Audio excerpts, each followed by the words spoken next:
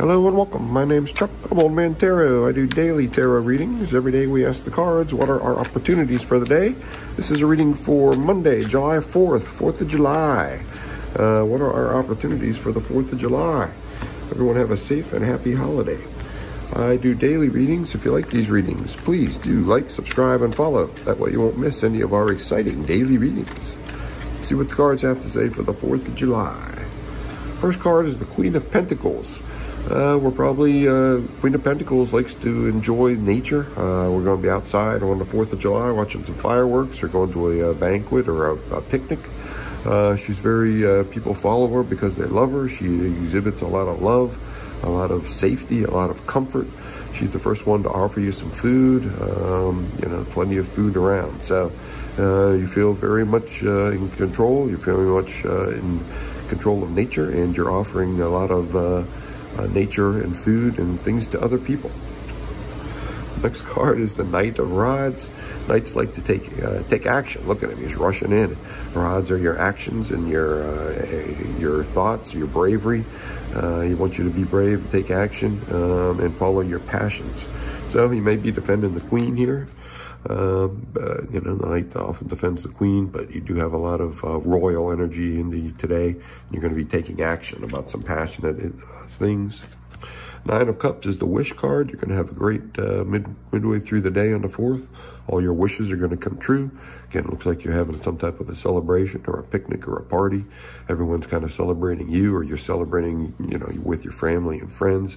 The Nine of Cups, if you make any wishes today, they should come true. So wish away on the 4th of July. Next card is the Seven of Pentacles. We're able to harvest a lot of what we've been planting with a lot of hard work. And we're doing well. We're succeeding. Our work is coming in good. Our harvest is strong. Sevens also remind us to look into the future, make sure that we're planting seeds. It looks like we've done that. We have plants growing in the background, and think of ways that we can improve this harvest. Do we want to change the harvest, or is there something we can do that will increase the harvest? Finally, last day is the Wheel of Fortune. You have a lot of good luck on the 4th of July.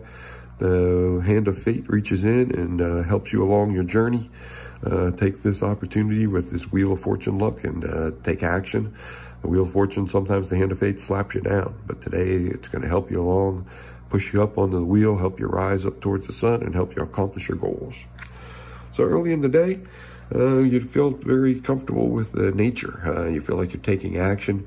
You're offering people a lot of food and energy, and your people are following you because they love you, and you're offering a lot of comfort. Midway through the day, I think you have a party or go to a party with family and friends. This is a great time. There's a lot of love, a lot of emotional connections, and any type of wishes you make at this party have a really good chance of coming true. And later in the day, you're thinking about your future. You're able to harvest from your past hard work. You got the rest of the year coming up. You're thinking about ways to improve what you're doing. And all day long, you have the hand of fate is helping you along. You have good luck on your side. Take action all day long on anything that requires luck, and you will do well. My name's Chuck. I'm Old Man Tarot. Hope you have a great 4th of July. See you tomorrow.